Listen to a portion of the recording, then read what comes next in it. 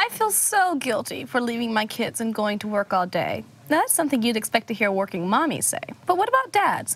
Why don't we give opportunities to dads to express daddy guilt? Part of opening up the conversation is opening up a bunch of touchy points when it comes to masculinity and when it comes to the man's role in the relationship, in the family.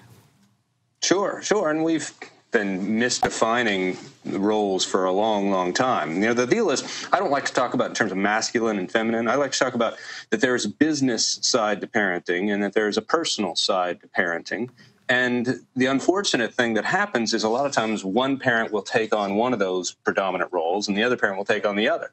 And because mothers have been socially stereotyped as more nurturing and men have more, business-like, and we've taken on traditionally, right?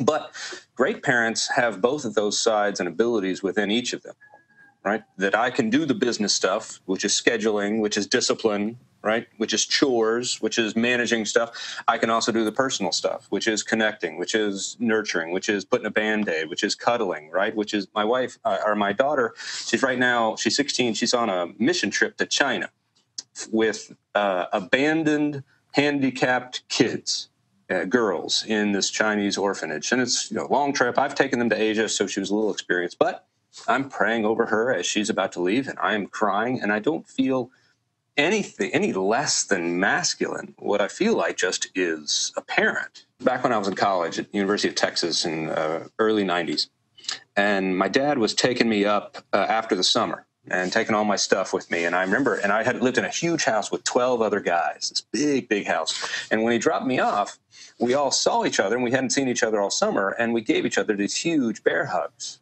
right? Like, hey, man, what's up, And it was just very normal for us. Well, me and my dad, we hadn't hugged ever, ever. And it came time for my dad to go say goodbye. And after he had seen all of these men, incredibly strong men, UT football players for crying out loud, hugging each other, he kind of reached out and wanted to participate. But like you said, he had never been given permission, certainly had never been taught how to do that in an authentic way. Right. It was a major moment for us. And that's incredible. And Ken, that's something... Yeah. That's something, Ken, your 3 children won't have to say about their daddy, that they didn't get enough hugs. And I think, again, we're talking about different generations. I have to laugh out. My mom she's the most loving person in the whole world, but she's a 50s mommy. She gives the saddest little hugs. She's getting better with her hugs over the years, but it's just something that you have to grow into the reality of 2013, which is a good thing.